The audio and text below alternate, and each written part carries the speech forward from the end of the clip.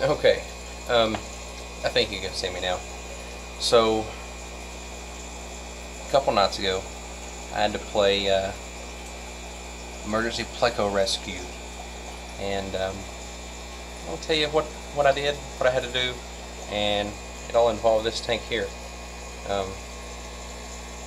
It's the one that has my rosy barbs in it and my white clouds. I'll let you know. So those of you that have been watching a while may remember my undergrowth filter that I did the video on, that put in that I didn't have the end caps for these two extra ports. And on undergrowth filters, a uncovered port that's not being used is an easy area of access for water. So uplift tube, the water will be coming up here, and it will pull the water from somewhere under the plate. So it pulls it from under the plate, and water follows the path of least resistance. So the gravel creates more resistance than an open hole. So I took a fish bag, cut it up, put the plastic over the hole, and put a rubber band around it. And this was in my barb tank up there.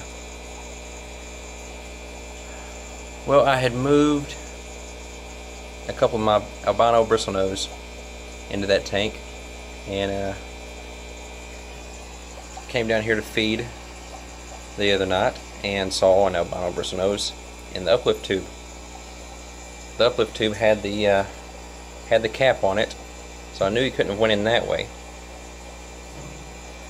without taking the cap off, and I don't think the bristlenose is smart enough to know how to remove the cap.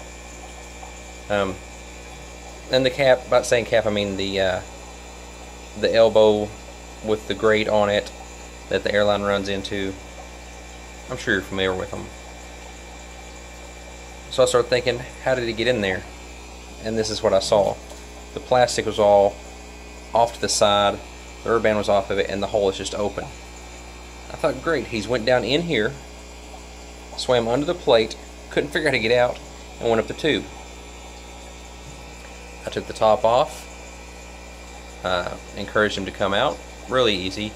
Fins beat up, he's kind of bruised up from being under the plate, and thought, well, that's just natural. Plecos like going in caves. That was a great dark cave, and he went in and got stuck. But I had put two albino bristlenose in that tank. Where was the other one? Started moving rocks, moving the rocks and driftwood, and couldn't find him anywhere in the tank. So I thought, it's an undergrowth filter. It's on a rack system, which, for those of you that aren't familiar, is the stand that I've built here out of the wood that has the tank below and the tank above. I can look underneath here, look up and see the underneath of the plate. Surely he's not under there stuck. Yep, that's right. He went down the tube also, got under the plate, and couldn't figure out how to get out from underneath the plate. And I could see his fins were tore up, and he was bruised and not looking good. And had to figure out how to get him out of there. So I tried convincing him by putting my finger on the glass under there and encouraging him to go back towards the opening, but that was no good. So I had to think quickly what I was going to do. I scooted the gravel from this side of the tank over to this side of the tank, reached down there, grabbed the plate, and lifted the whole plate up, dumping all the gravel to that side of the tank over there. So I had a pile of gravel over here.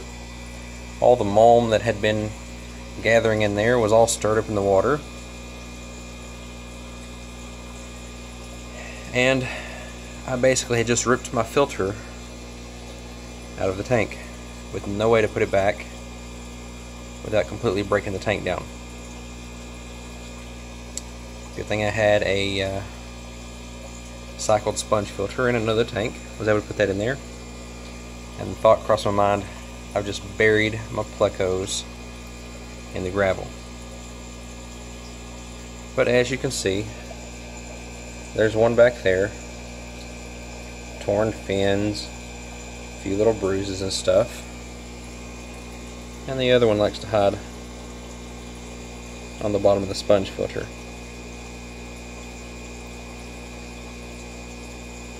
A little camera shy,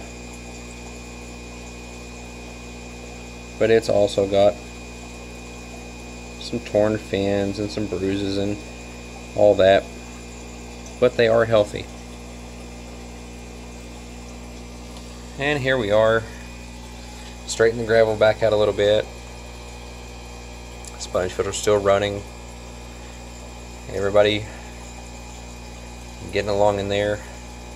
We're about 3 or 4 days later. 2 water changes of about 10 to 20%. And they're doing alright. So, moral of the story,